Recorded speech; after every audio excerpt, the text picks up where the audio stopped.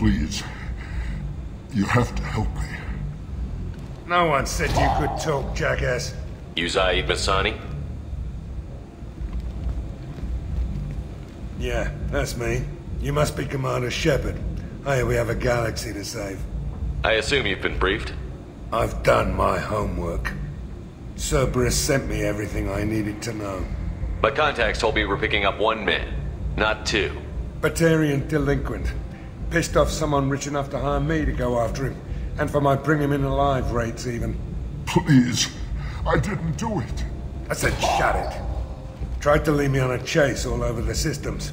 He should have known better. These people always run to Omega. What's your relationship with Cerberus? Easy. Cerberus is paying me a lot of money to help you on your mission. That's the long and short. Not many mercs would take a suicide mission for the pay. Most mercs don't get an offer like the one Cerberus sent me. This mission doesn't sound like good business, but your elusive man can move a lot of credits. Good to have you, Zaeed. We have a lot to do. That's what they tell me. I assume the elusive man told you about our arrangement.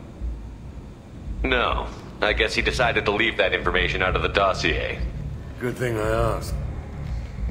Picked up a mission a little while back, just before I signed on with Cerberus. Thought you might be interested. You heard the name Vito Santiago? He's the head of the Blue Suns. Runs the whole organization. Seems he recently captured an Eldfell Ashland refinery on Zoya and is using their workers for slave labor. The company wants it dealt with. I'll make sure we get that done. Good. Get it out of the way so we can concentrate on being big goddamn heroes.